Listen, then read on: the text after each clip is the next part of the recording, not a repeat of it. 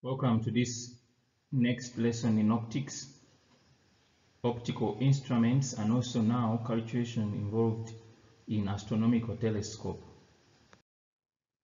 The first example says that find the separation of the eyepiece and objective of an astronomical telescope of magnifying power 20.0 in normal adjustment if the eyepiece has a focal length of 5 centimeters.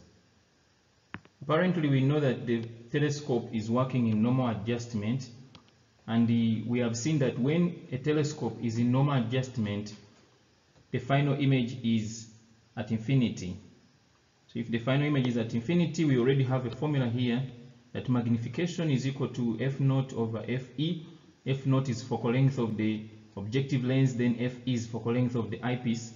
Therefore, again, according to the diagram that we see, the first lens here is the objective lens and the second lens is the eyepiece lens, which is near to the eye.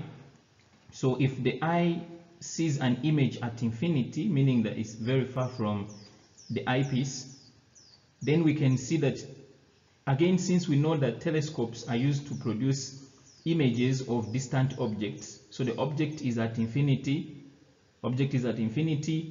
therefore the eyepiece, to form the image at infinity, it means that the first image or the intermediate image must be formed at the focal point of the eyepiece. And if again rays are coming from infinity and fall on the objective lens, therefore the image of the objective must be formed at the eyepiece. So this means that the focal point of the objective lens and eyepiece coincide. So that again means that the length of this instrument is going to be f0 plus fe. If we know magnification as 20, according to the question, magnification is 20, and we know that magnification is f0 over fe, it means that we shall have 20 equals to f0, which we don't know, over fe, which is given as 5 centimeters, and this implies that f0 is going to be 100 centimeters.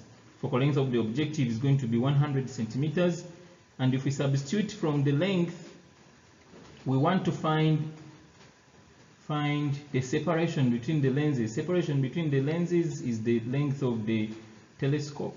So the length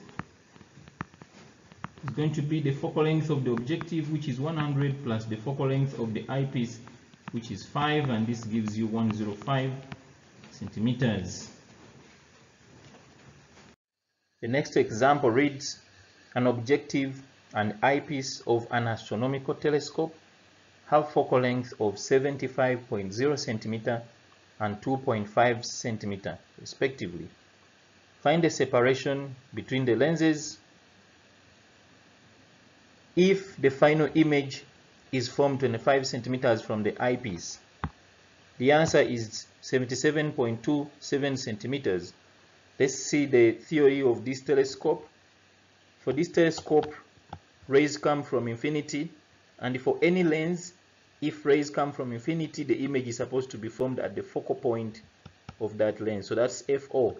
Intermediate image, which becomes the object for the eyepiece, is formed at the focal point of the objective lens. So which means that since this is going to be the object for this lens, so that's going to be D of the object for the eyepiece. And we know that D of the image for the eyepiece is negative 2.5 centimeters. So if we use 1 over F objective, 1 over FE, focal length of the eyepiece, 1 over FE equals to 1 over D object eyepiece plus 1 over D image eyepiece, we shall get 1 out of 2.5.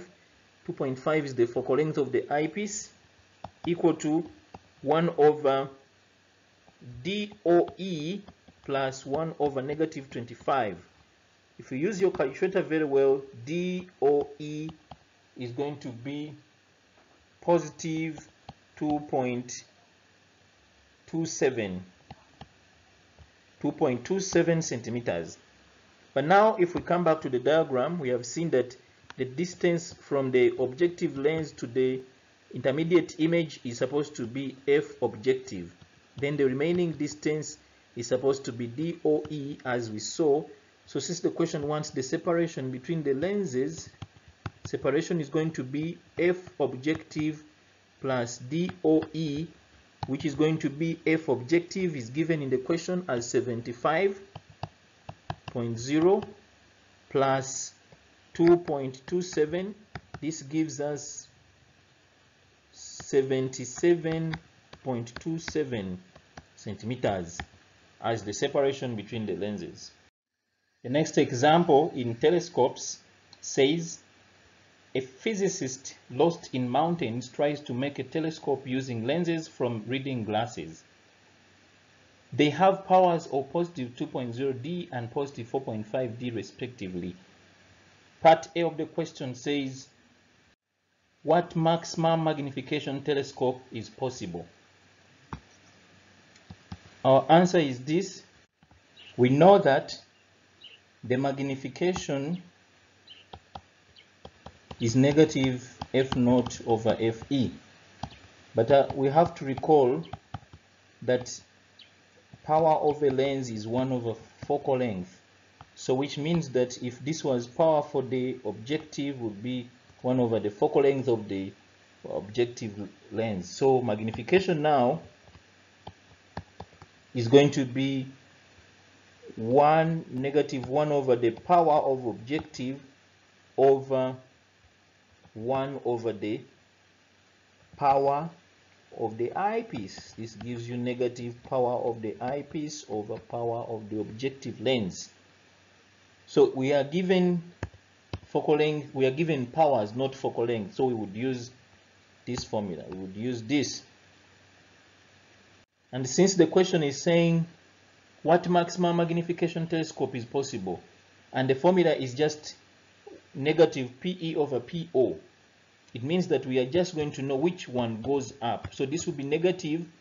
If we put positive 4.5 over positive 2.0, this is going to give us a negative 2.25 as the power, as the magnification. So meaning that if our eyepiece is the one which has a power of 4.5 and our objective is the one which has a power of 2, that means our magnification is going to be this. If we interchange and we put 2.0 up and 4.5 down, then the magnification is going to be less than 1, which means it's going to be 0 point something. So it's going to be less. Yet the question is saying what maximum magnification is possible. So meaning that the maximum magnification is going to be 2.25. On part B of the question, which lens should be the eyepiece and why? We have seen the answer already in part B here. Which lens should be the eyepiece and why?